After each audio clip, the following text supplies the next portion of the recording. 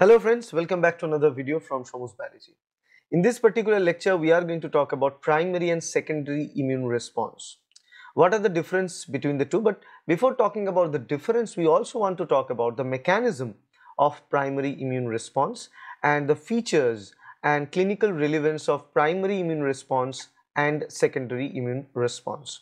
So immune response can be termed in a different way. Sometimes we term it in a way of innate immune response and adaptive immune response based on how our immune system is going to react to the pathogen for the first time when they take entry, and again when they are trained for the second time when the same antigen takes entry. Based on that, we classify it as a primary immune response and a secondary immune response.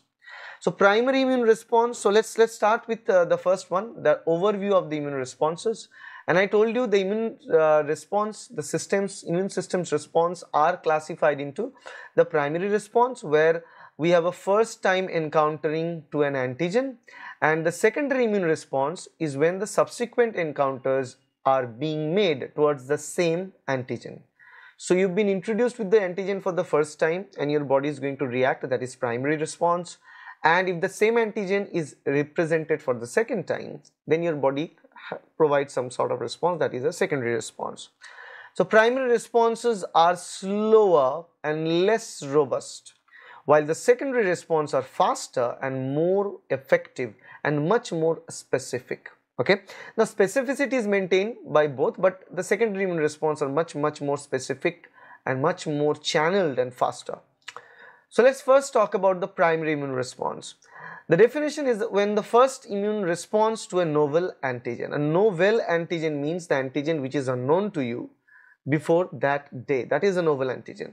So let's say that in this particular diagram, we have time in the x-axis and we have antibody concentration in the y-axis. So we have this two, time in the x-axis, antibody concentration in the y-axis. Now what we can clearly see is that our immune system cells are there, the naive B cells are there, for example, which is not ready to produce any antibody. They don't know any signal, they don't get any signal, they don't know how to do it. But now you have initial exposure to an antigen, that is capital A, let's say a virus, A virus, and then your body starts showing the primary immune response. In the primary response, this naive B cell is going to produce short-lived plasma cell, which will now have blueprint to produce specific antibody that can go against the antigen and can destroy the antigen. But this antibody production and the plasma cell that produces the antibody will be short-lived. Okay, so that is a part of the primary response. The characteristic says that the onset is only 4 to 7 days after the first encounter of novel antigen. The low antibody levels. The antibody levels here is that the antibody that is present in the primary immune response is IgM, immunoglobulin M antibody. They are short-lived response. Their response is not long-lived, they are short-lived. And mechanism. Naive B and T cells are activated by the antigen. So we have naive B cell gets activated based on the presence or encountering to the antigen, and they become the plasma cell. Similarly, there are naive T cells present in the body which gets activated to the T helper cells or T regulatory cells upon encountering to that antigen. So that is the mechanism. Naive B and T cells are activated by the antigen, and plasma cells start producing IgM as the primary antibody for the primary response, and it can start producing IgG antibodies, which is going to be a major antibody of the secondary immune response. But they start producing with IgM, then move to IgG antibody production. And the memory cells generated for the future immunity. There are some memory cells present. What are memory B cells? Memory B cells now have the blueprint. You know who, like let's say you are sitting in your house, somebody enters in your house, a burglar, and try to steal something from you. You now have their photo. So next time you are well prepared, you know what to do. When the same burglar now visit you, you know the from which direction the burglar will come, what the burglar can do. Based on that, you respond faster. That is the idea of secondary immune response. Primary immune response takes time because in that case the body is encountering the pathogen or the antigen, the antigenic part of the pathogen for the first time. But when it comes the next time, then the body will have much better response in the secondary immune response.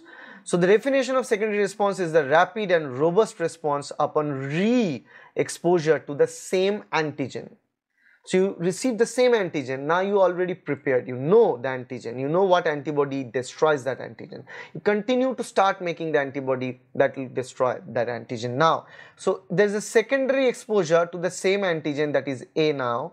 The memory B cells were there, memory B cells knew what are the antigens and what was the antibody that the memory cells produced. So now they will produce that antibody which will directly go and destroy the antigen and also can coat the pathogen for opsonization and further destruction. So the characteristic says that the response is very fast, 1 to 3 days, compared to the primary response which were 4 to 7 days.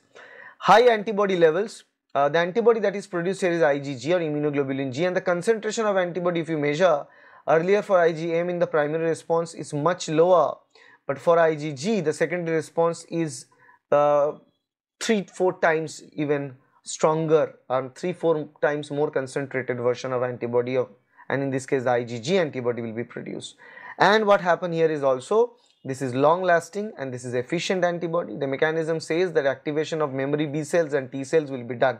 Not just the activation of naive B cell, because we already have the memory B cells, we already have the memory T cells from the earlier primary immune response. So all we need to do is simply activate the memory B cells and memory T cells. That's why the secondary immune response takes less time to accomplish compared to the primary immune response, because in primary response there were naive B cells and naive T cells which we need to train and modify and activate. But in case of secondary immune response, the memory B cells and memory T cells are already present and they can start from there.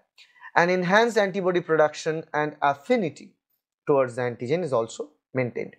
Now what is the significance of the immune response? Immunological memory.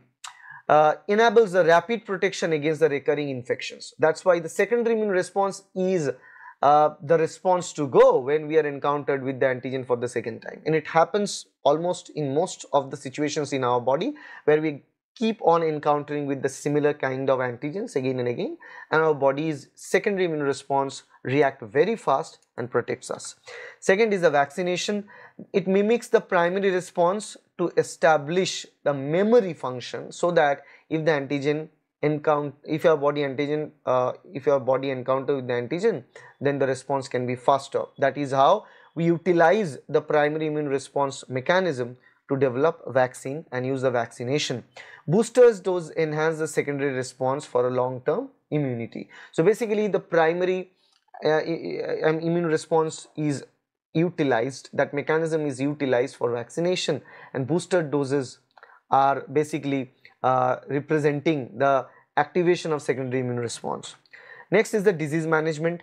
Primary response combats new infections and secondary response prevents re-infections by the same antigen.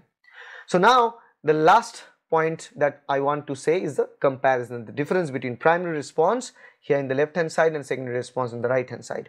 So first of all is antigen encounter, primary response for the first time, secondary response is the re-encounter. Onset, primary response takes more time, slow, 4 to 7 days, where secondary response is faster, 1 to 3 days. Antibody produced in primary response is primarily IgM and little bit of IgG concentration, but in secondary response predominantly IgG at higher concentration. It can also produce IgA or IgE as well. Antibody levels in primary response concentrations are much low, for secondary response it is much higher. Affinity towards antigens like affinity of antibodies like towards the antigen for primary response is low, for secondary response is high. Memory cells in primary response are generated for the first time from the naive B cell and naive T cell. They generate the memory B cell and memory T cell. But in secondary response we just activate the memory B cells, it was already present. And efficiency, primary response is less efficient obviously because it takes more time, and secondary immune response is highly efficient. That concludes our understanding of the primary immune response and secondary immune response, and I believe you have a clear idea after watching this video. If you like this video, please hit the like button, share this video with your friends and colleagues, subscribe to this channel to get more videos like that in future. Thank you. Bye.